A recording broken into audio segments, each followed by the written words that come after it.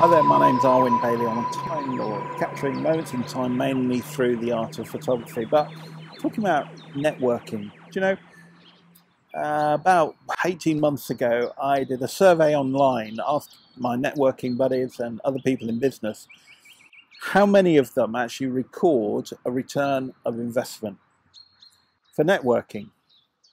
By that, it costs you X amount of pounds to be a member. Costs you X amount of pounds for your breakfast, your dinner, your tea, whatever it might be. It costs you X amount of pounds in petrol.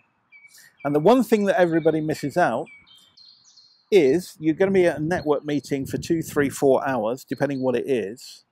What's your hourly rate? It's costing you that much money as well. And then, although we're not selling to the room, and this is very important, and that's something I go into in other videos, it's very important to understand that you need to keep tabs and a track on your return of investment.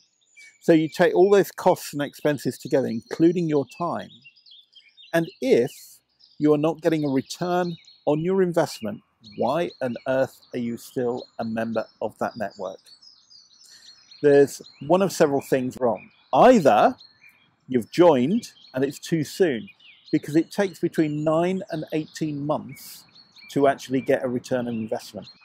Genuinely, 25 years networking, all different networks, between 9 and 18 months to get your return of investment, okay? So that could be one reason. Second reason could be it's simply a failing network. It's just not working.